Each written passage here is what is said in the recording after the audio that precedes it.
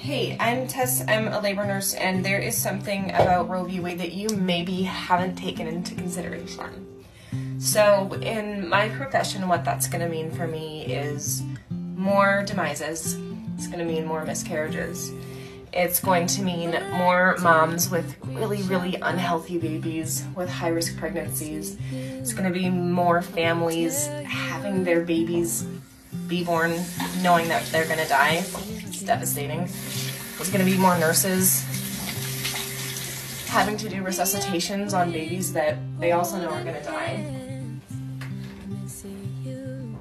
This is a side of it that maybe you haven't thought about, and I thought that it needed to be out there.